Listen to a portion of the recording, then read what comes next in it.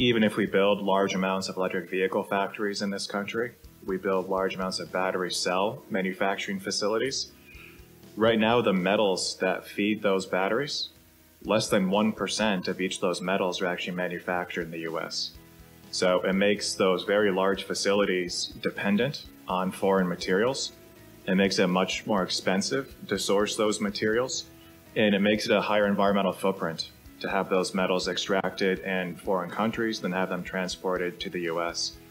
So back at the end of last summer in the bipartisan infrastructure bill, large amounts of funding were passed by both parties, specifically towards ramping up primary battery metals manufacturing in the US, and then also specifically for the recycling of lithium-ion batteries. So that passed back in August and September, and then just over the past 2 months, a lot of those dollars have actually made their ways to specific opportunities.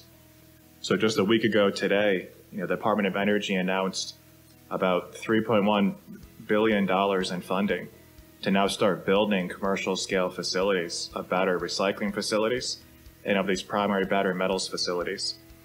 And Nevada is uniquely positioned to really take advantage of this, since it has a lot of the cell manufacturing capacity already. It has one of the highest resources of lithium within the domestic US. And we have, a battery recycling facility under construction here as well. So it's great to have support from the industry recently, and now also having the federal government really step in and help ramping up the commercialization of these facilities.